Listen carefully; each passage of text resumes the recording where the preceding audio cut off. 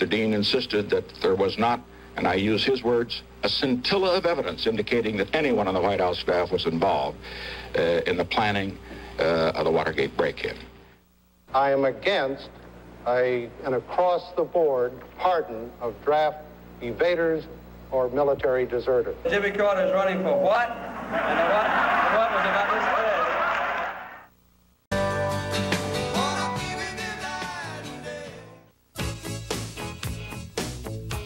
It's bound to happen.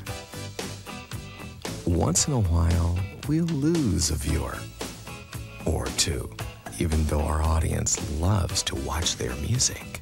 Hit music. They have other things to attend to. VH-1, the other music television.